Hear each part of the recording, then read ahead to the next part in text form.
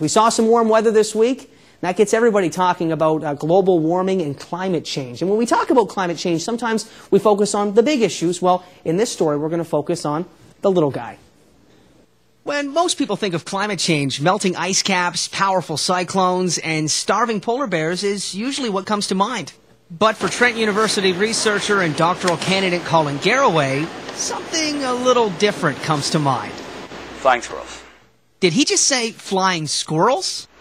Well, they're particularly sensitive to changing environments, and Peterborough is a particularly good place to follow range expansions and contractions of flying squirrels. Okay, now it makes sense. Colin is currently conducting research to see if climate change and warmer winters are having any effect on our northern squirrel population here in Ontario, and his study has found some interesting results.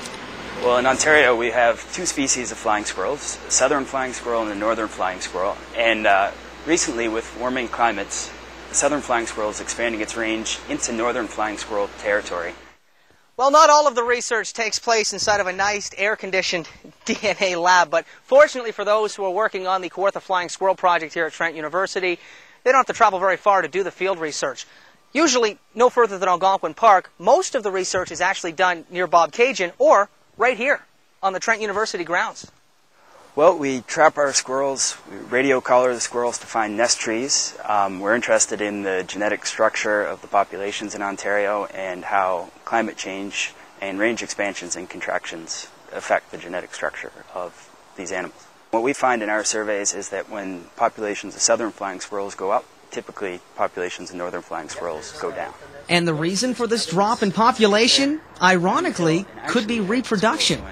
With the expansion of this southern squirrel, these two species are nesting together, and then if it's during the winter, they're nesting together when they're mating together also.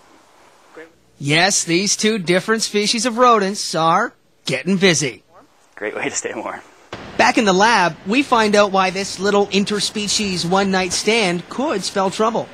It looks like these two young species are hybridizing, and so they're mixing up their genetic structure. So what does hybridization mean for the flying squirrel? Well, in the worst case scenario, it's net loss of one species. So where you had two separate species, now you only have one species left. So you might say that the other two species are essentially extinct. It appears for these little creatures, climate change could spell big trouble. Jay Scotland, Checks News Watch, Peterborough.